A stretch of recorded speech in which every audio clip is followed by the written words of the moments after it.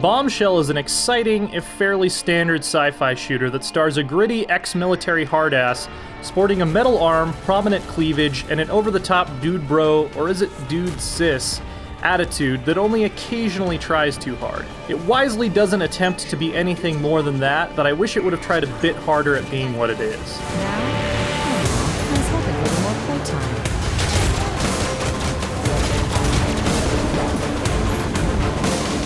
While billed as an action RPG, this fast-moving game has much more in common with twin-stick shooters than with Diablo. Movement and shooting feel fluid and responsive. The only thing that doesn't are these scripted execution moves, which freeze the controls, zoom in, and go on long enough to really break up the flow of battle.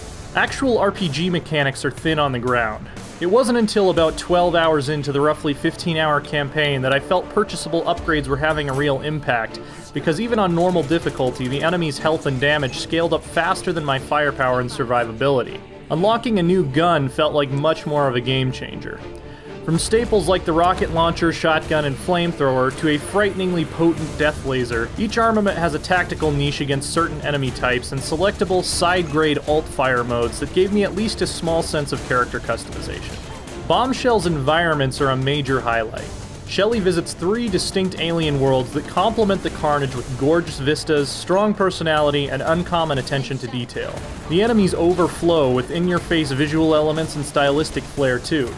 My personal favorite is a race of space zombie ice Vikings living on a frigid world that managed to be both whimsically bright and menacingly sepulchral at the same time. The weakest links are the boss battles. These guys are very cool looking, but are so bullet spongy they often turn the last part of the fight into tedious plinking away with weak, unlimited use ion shots. It goes on long enough that the protagonist herself actually starts commenting on how long you're taking. Looks like I've been standing here for 15 years.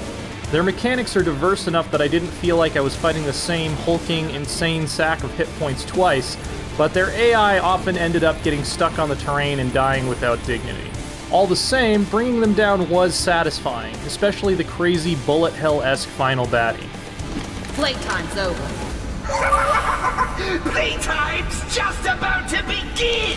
For more on Bombshell, stick with IGN.